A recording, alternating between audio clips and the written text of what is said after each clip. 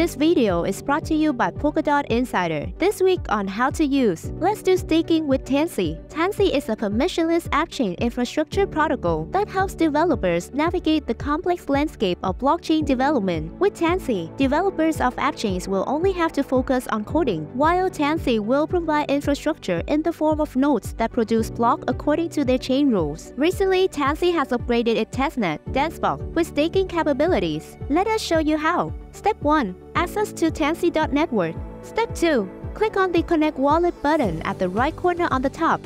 Step 3. Choose the wallet that you want to connect. Tanssi is supporting Talisman, Subwallet, Encrypt, and Polkadot.js. After connecting to the Tanssi DanceBox testnet, click on the staking button at the left sidebar. Notice that you will need to get the Dance token first from the DanceBox faucet to start staking. Step 1. Click on the Dance faucet.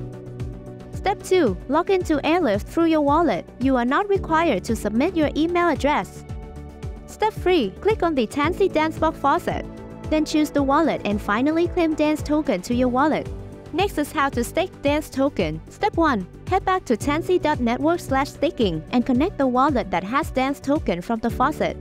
Step 2. Press the stake button next to the block producer that you like. Then enter the amount of Dance you would like to stake and set the preferred auto-compounding rates for your rewards. Step 3. Press execute and confirm the transaction on your wallet.